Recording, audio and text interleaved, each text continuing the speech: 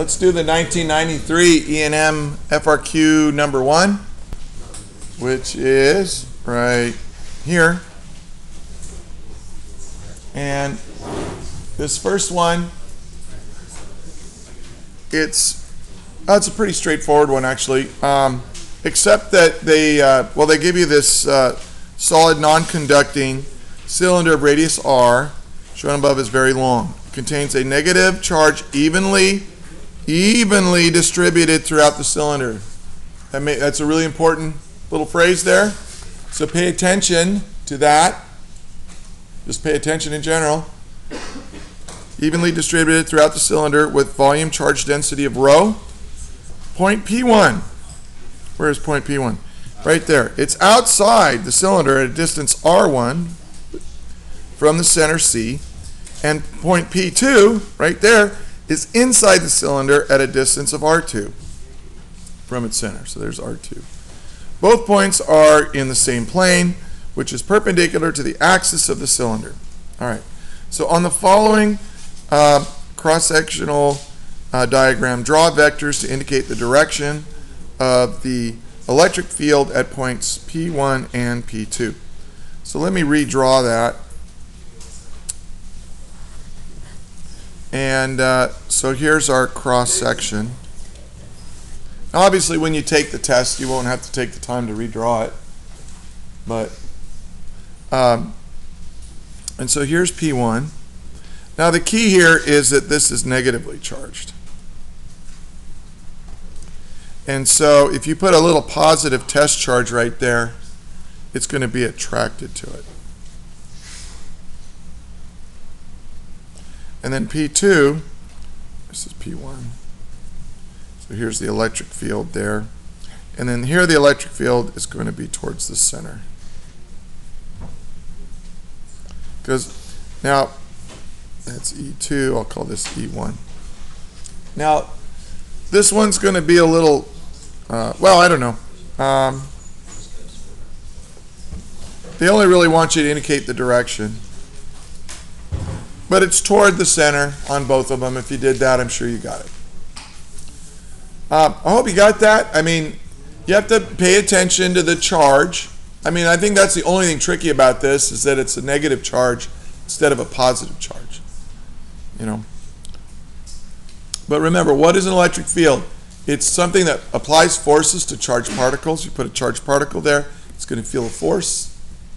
And so you just indicate the direction of the force, and that's the electric field. Okay, part B. It says, let's go back to the paper here. It says, using Gauss's law, derive expressions for the magnitude of the electric field E in terms of R, capital R, rho, and the fundamental constants for the following two cases. When you're outside the cylinder and when you're inside the cylinder. Now, I really hope you got this one. This is a basic problem.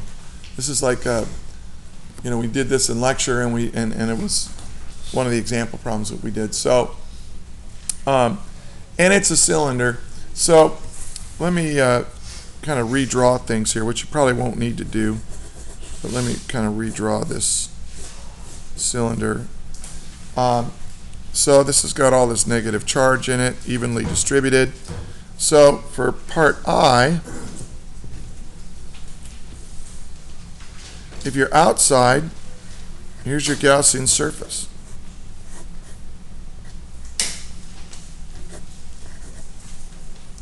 And so you're going to just surround it with a cylinder.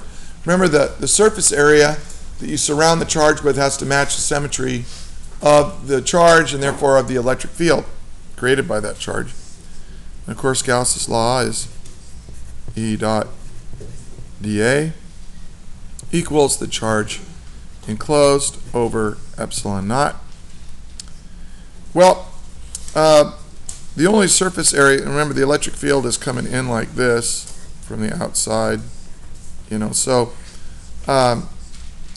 the area out here, the end caps of the cylinder are not involved. It's just the, you know, this part right here, curved part of the cylinder.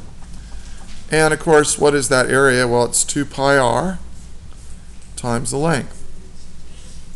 So E, and then the A is 2 pi r times L. And I'm going to call this L. Now you say, well, that's not one of the fundamental, or not one of the things that they asked for, but it always cancels out. It'll cancel out. Now, how much charge is enclosed in there? Well, all of it is. But how much charge is enclosed? So let's figure out the charge enclosed before we plug it in. Should I blow this up? Is this too small?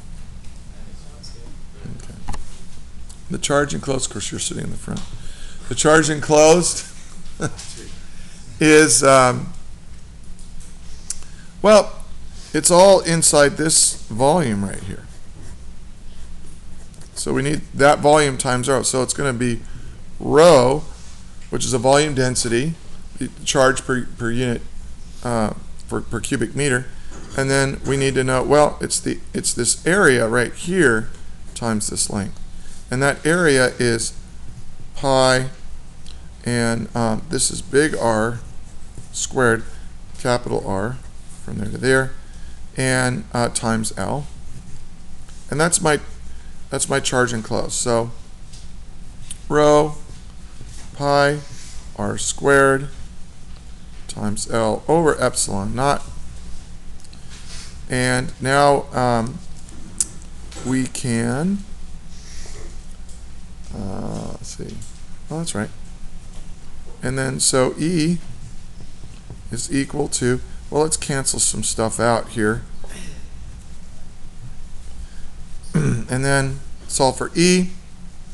Let's see, you have rho and r squared left, and then you're going to divide by some stuff. I'm going to divide by 2, and I'm going to divide by little r, but this is the variable right here. I mean, all these things are constants, so this should be 1 over r. Oh, I left epsilon naught. I always do that. And then 1 over r. That should be your answer for the electric field. Of course, what's the direction of this electric field going to be? I don't know if they ask you for that. No, they just ask for the magnitude. But it's in the negative r hat direction, right? Towards the, well, actually, that's not really true. It's towards the central axis of this. All right. Part C. Well, first of all, any questions on part B? There's a part 2 of B where you're solving side by side. Oh, yeah, thank you. I forgot that little part 2. Jet lag is still having its effect. So let's do the second part. Now, the second part, you're inside here. So your Gaussian surface, this is getting kind of messy, isn't it, is inside. So this is going to be E dot dA. It's equal to the charge enclosed over epsilon naught. So then we'll work on this side, E times A. Well, the area now is still 2 pi RL. That didn't change, but the R is a lot smaller now because we're inside. But now the charge enclosed, it's going to be different. It's going to be the density, okay, times the volume, but now the volume is the Gaussian surface itself because we're inside. We're not going to include all of the charge, only some of the charge. So that's going to be pi r squared, little r squared, the radius of my Gaussian surface squared, times L. So this is the charge enclosed over epsilon naught. Now that's the big deal. That's the big idea, that when you're inside one of these uniform, or if you're inside a non-conducting surface, the charge that's outside your Gaussian surface isn't contributing to the electric field, only the charge that's inside the Gaussian surface. So let's cancel out that stuff and solve for E. And we're going to divide by 2, and oh, this r cancels this r squared. So it's going to be rho over 2 epsilon naught times r. And there's my electric field right there. So here, when you're outside, the electric field is getting weaker because you're getting farther and farther away from the charge. But when you're on the inside, your electric field is getting stronger as you move away from the central axis because there's more and more charge that's contributing to that electric field. Okay, I hope that makes sense. All right, let's do the next one, which is part C. Now, part C is the same drawing, but it's a completely different problem. Let's take a look. Because now we're dealing with current. We're not dealing with the static electric charge anymore. So it looks very similar, but see, before we're using Gauss's law for electrostatics, and then now we're going to use Amperes' law. It says, another cylinder of the same dimensions but made of a conducting material carries a total current I parallel to the length of the cylinder as shown in the diagram above. The current density is uniform. Oh, that's nice. When the current density is uniform, go outside. The current density is uniform throughout the cross-sectional area of the cylinder. Points P1 and P2 are in the same positions with respect to the cylinder as they were for the non-conducting cylinder. So it says, so on the following cross-sectional diagram, in which the current is out of the plane of the page or towards the reader, so the current is, coming at us, draw vectors to indicate the direction of the magnetic field at points P1 and P2. So let me redraw it so I don't. So this is C.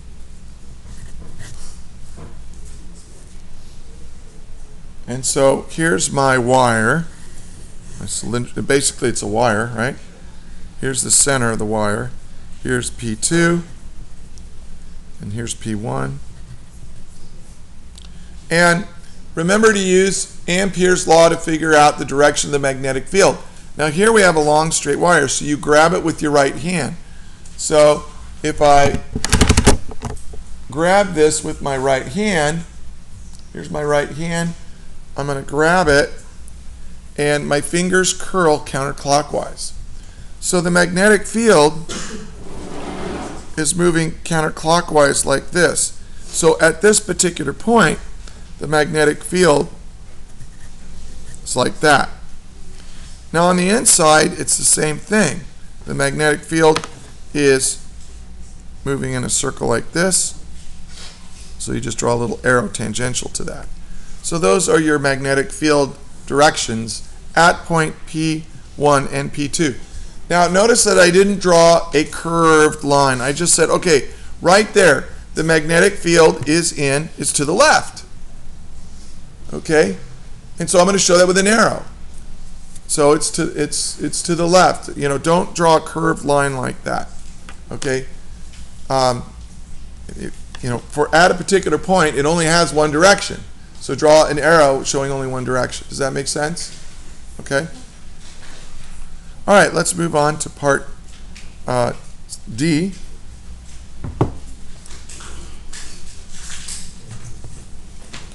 And part D says, use Amperes' law to derive an expression for the magnetic field B inside the cylinder in terms of R, capital R, I, and the the current and the fundamental constants.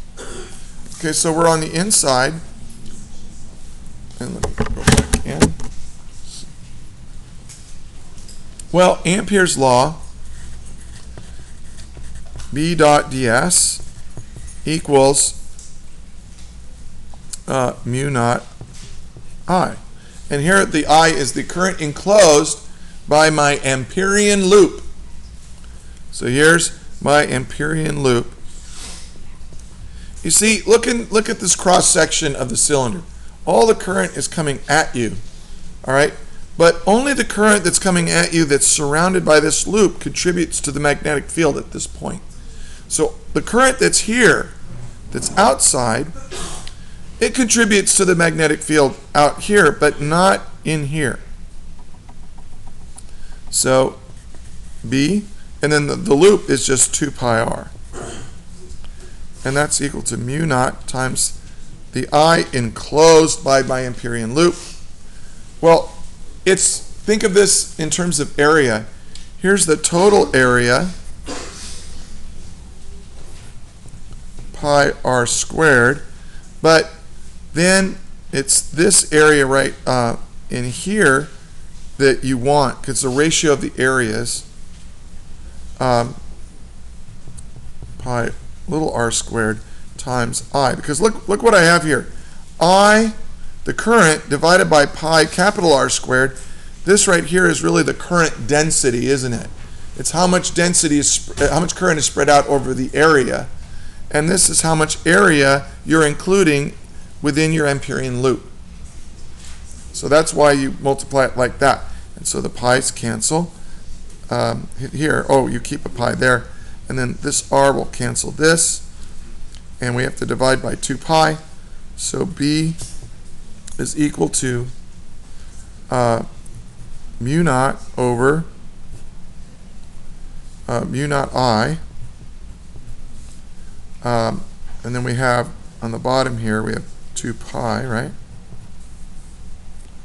So mu naught I over 2 pi, then we have this big R squared, and then we have this R left over. So this is all the constant stuff. So really what this is saying is that the magnetic field is getting stronger and stronger and stronger in a linear fashion as I move from the center of this out to the surface. Any questions on that? And there was no part E, so that finishes FRQ number 1.